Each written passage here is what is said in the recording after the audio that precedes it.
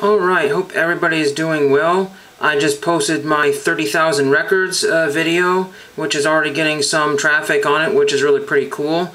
I looked at most of the records and it's just as what I thought. You know, people on eBay want 10 bucks, maybe $20 each, and wanting is a lot different than actually getting. And the condition of some of these would, you know, be bringing it closer to the $3 and $5 value. So if you went to your local record shop, these would be the 3 and the 5, and there's a couple in there that might be in the dollar pile. But I mainly went to see who was going to show up and had fun, and I invited one of my friends to go to another day if he emails me in time. Otherwise, I might still decide to go out Saturday for Dollar Day. We'll see. I just don't need any more records at the moment. Even this Who record that I found at the Goodwill bins, that probably would have easily sold for $3, and even in this condition, because you know, supply and demand. There was very few rock records there of any kind of notable groups there, and so something like this would have definitely had sold, even in this condition, because that's where it was. And when I talk about supply and demand, I'm watching a lot of people that do auctions and sales off the East Coast. One guy bought hundreds and hundreds of bottles, and he could have bought a beer can collection for probably peanuts or whatever. But you know, I'm not going to start a beer can collection. I think I've got about 10 or something decorating my kitchen, maybe 5. But that's really all I found all over these years. I don't find very many for sale.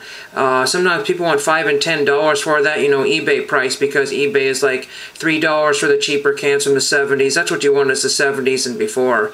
The cheaper cans are $3 plus shipping, so it works out to $10 for a beer can that's worth about 50 cents to $1. So I have never even started.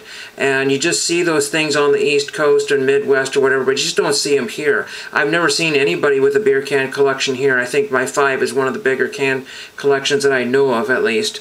I want to show you one card that I picked up, and for my one of my many collections, and this is going to be the only one I have in black ink, and this wasn't a top loader when it was delivered, a Gary Rath. So that Dodgers card in page there, Gary Rath.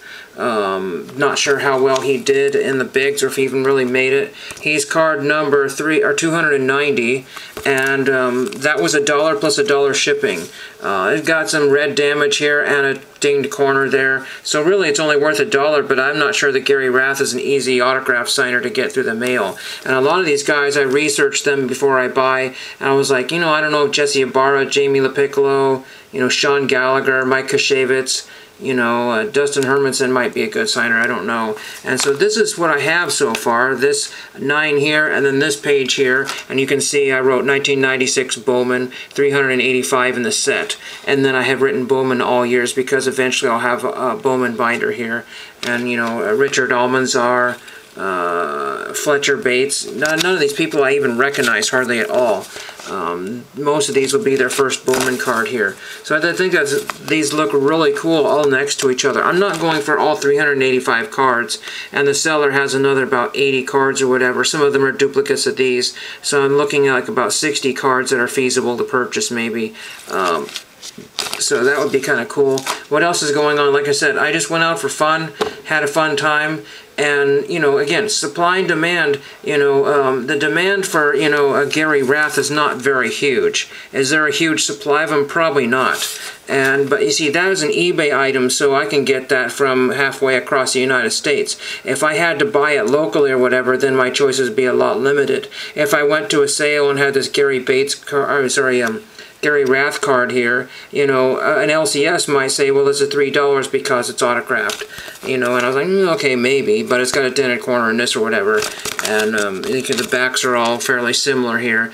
I haven't even looked to see if these are the same pictures from the front.